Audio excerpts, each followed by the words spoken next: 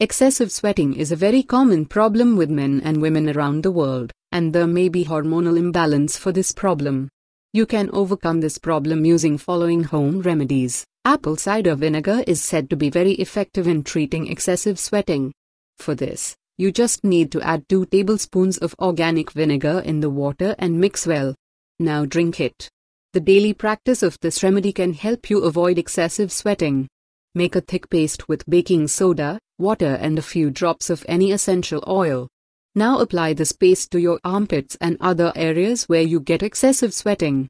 Wash it off after 15-20 minutes.